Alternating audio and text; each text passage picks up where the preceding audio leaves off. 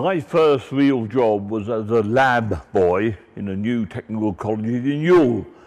And things were very, very different in those days. And it's wonderful to come around and see you still have burettes and flasks and all those other things. But perhaps I'm a little bit out of touch with some of the science. But I've tried to keep in touch. Also, I was very, very proud to be a guinea pig when penicillin was being worked on. And I actually met the great man, and I had a very, very nasty abscess on this arm. You can still see the hole in it. And it'd been there about 2 months. And my dad came home, he worked at Boots, the chemist, and he bought a glass cloche, the sort of thing you put flowers in the garden. And we had a Bunsen burner on one side, and we had that updraft, and we actually produced penicillin. And he put it that hole on that, and 2 days later it was gone. Now, I'm not making that up. And haven't things changed? Think the world we're now looking at these days. And if it wasn't still driven by real science, we wouldn't be here, doing the things we're doing. So it's my, well, I'm gobsmacked, but I'm actually here talking to you. I'm an old man now, only 77, but nothing so far has fallen off yet. Right, so the natural history of climate change and the way to live with it, and that is rehabilitation. And I rather like to think I'm an itinerant botanist because I go around the world, and I don't think I've ever done a day's work in my life, because when I joined Durham University to lecture, I would get in and say, ladies and gentlemen, what will we talk about today? And we talk about just about anything. And then when the long vacation came, I'd take 40 of them in 2 really broken down old camper vans around Europe for a month. And for 22 years it was like that. And then I don't really think it changed a bit. And I was the second person in the world to get his picture on the front of Nature. Okay, and the first person was Charles Darwin. I feel very big-headed about this. And the picture, you can still see it, is a picture of me chasing a young lady in a grass skirt with a lawnmower. And it said, science is fun. Ladies and gentlemen, it's still fun. And if I press the right button, there. Now, if we had been sitting here only all 10,000 years ago, the only premier game on view would have been mammoth hunting. And there were mammoths here in that time, and they were being slaughtered, and we've already been shown one flint thing, and those were being here used at that time. And the last ice age was coming to an end, or was it? We've just had the worst winter since 1963, and it's a cycle. Well, I believe it's a cycle. So hooray for the cycles of natural climate change, and ponder upon the fact that during that minuscule 10,000 years, all the brands of civilization has developed for better or for worse. Which one's going to win tomorrow, or is it tonight? We don't know. So science and politics are but 2 windows through which we can view the world and think about our dreams and our nightmares and about our futures.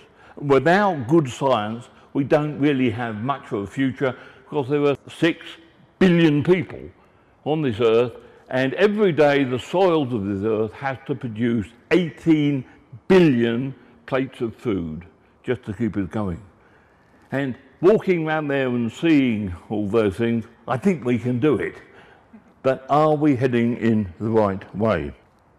Back in those times, the Ice Age was coming to an end, and nunataks started to pop out under the melting ice. And it was a pretty difficult place in which to live. The mammoths and things were probably farther south as it began.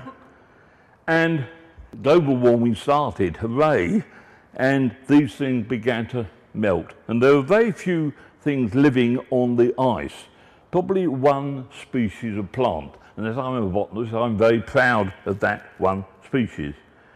And it was Chlamydomonas. Hand up, all who you remember for biology, Chlamydomonas. Well, this is Nivea, and it is a wonderful Chlamydomonas, and it can have sex, well, sort of funny sex, and it waves its little arms about, and it really enjoys it. But living up on the ice caps, there was really no water until global warming started melting it, and then this amazing thing. And because of the albedo there, it had to have a covering of a pigment. And that pigment was red, and that's why it leaves its carbon footprint all over the place, because it absorbs more energy and therefore starts to melt. And you can still see up in the Arctic, and I spend lots of time up in the Arctic, and you can see this whole series still going on, melting and re-melting, and more and more species coming in. Now, this is just round the corner of my house on the top of the Pennines. And just there, two icebergs, ice caps, came together. And as they did, they pushed a big lump of ice down, and that became a kettle hole. And anyone who, any geologist will know what a kettle hole is. When the ice in it melted, then it left a pond, and that pond slowly but surely filled up with peat. And I felt my whole life crawling about in peat and eating it and doing all sorts of terrible things just to show our student how important it is. And you see how dirty the ice is. It's not wonderful blue stuff like down in the Antarctic. This is land ice, and all those that silt and stuff in there is of course full of nutrients.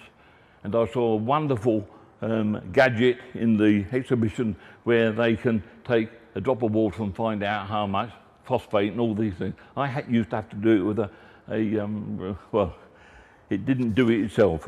You had to do it. So thank God for.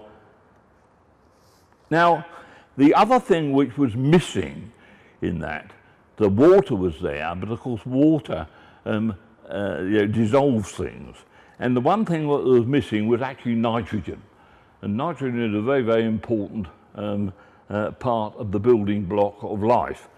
And here we've got a melted area, and you'll see the wonderful black round the side. That is nostoc, a blue-green alga which can, and still does, fix nitrogen from the atmosphere and allowed other plants to come very, very quickly, because most of the nitrogen nitrate had washed away, and now they were being produced in a chemical factory, solar powered, of course. And then once you've got the nitrates there, then wherever there was a little bit of shelter, because the wind was still very, very dry and blew across the top, then plants could think. And I, back in the days I was teaching at the university, could put names to every moss and liverwort in Britain. And and they are stone stripes, so a little bit of cover. And there are 5 species of moss and 2 species of flowering plant. And these are the